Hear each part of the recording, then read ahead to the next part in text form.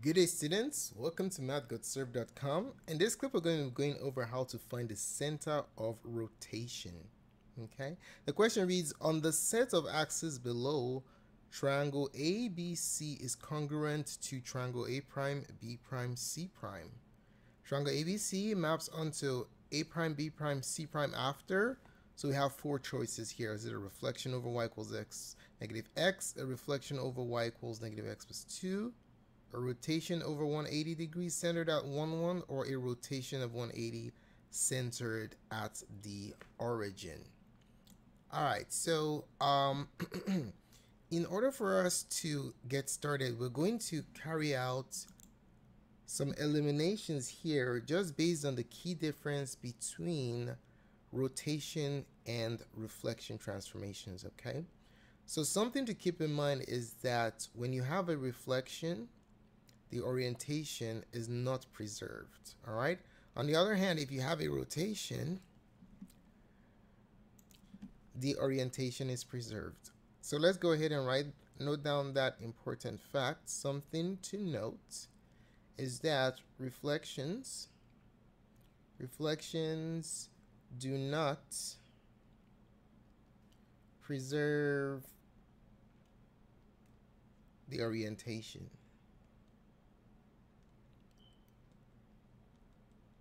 Okay, but on the other hand, rotations do. So if you think about looking at the mirror, your right hand in the real world and your right hand in the mirror, then like different orientations, different positions, right? So another way to look at it is just look at the vertices, okay, and look at the orientation of the letters. So here we're going around the triangle, okay? So if you go from A to C to B, for example, A to C to B, from A to C to B, it's the orientation is counterclockwise. Okay, so from A to C to B, it's a counterclockwise orientation.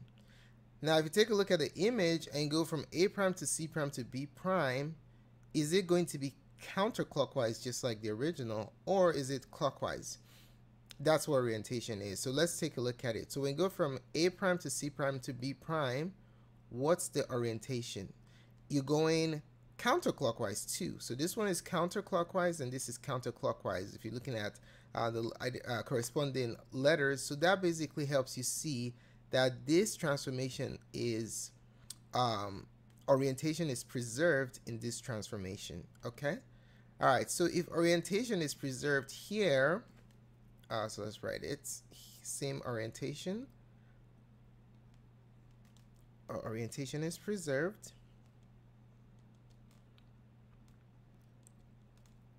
Now we can carry out some eliminations here. All right. So if you take a look at options 1 and 2, both of them are reflections. If you carry out a reflection, you're going to notice that there's a switch in the orientation. The original will be counterclockwise from AC to B, but if you have a reflection, it's going to become clockwise. Okay. All right, so 1 and 2 are automatically eliminated. We cannot have 1 or 2. Why is that the case? Well, it is because these two are not possible. Not possible since the orientation is preserved. Okay, since orientation is preserved. Remember, orientation is not preserved when you have reflections. All right, since orientation is preserved, this transformation cannot be a reflection. Okay, so it's either going to be option 3 or option 4, one of these two. All right, so is this rotation centered around 1, 1 or centered around the origin? If you look at the asymmetry here, you can automatically see that it can't be the origin. If it were the origin, it would be equal distances right to this side right here. You can see that this is longer, right, and this is short. So just by observation, you can automatically see that the answer is option 3 because it's not symmetrical with respect to the center. All right, but there's another way we can do this for sure to find. Let's say you had a question where your task was to find what the center of the rotation is, you're not asked to do that here because we can answer it without finding it. But if that were the case, now how would you go about finding the center? All you just do is you just connect corresponding vertices, and then you know exactly what the center is. All right. So A prime goes to A, or A is mapped to A prime. Alrighty, and then B is mapped to B prime, like that. Bam. All right, you automatically see where the center of rotation is. Let's do one more.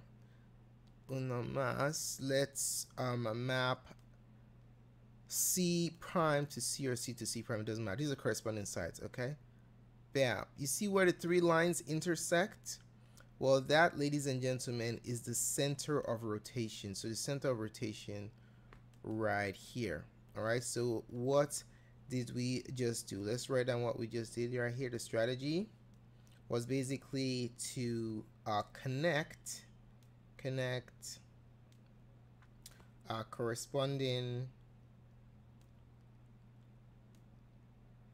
vertices,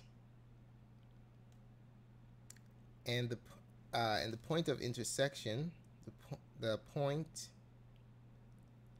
of intersection of the lines is the center of rotation. All right, so that's just what we did in verbal format. All right, so we can clearly see, if only just applying this procedure that we just executed, we can see that the center of rotation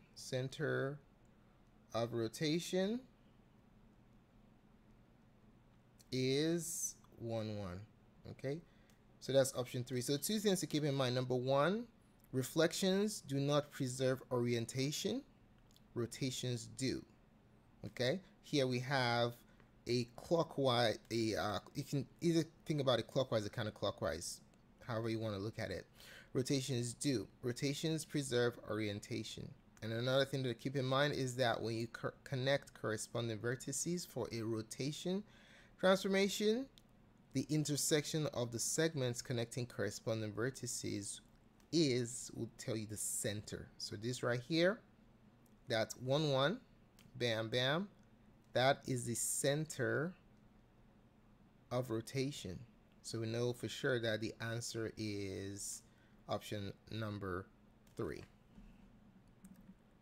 Thanks so much for taking the time to watch this presentation. I really appreciate you visiting our site. Don't forget to help support our channel.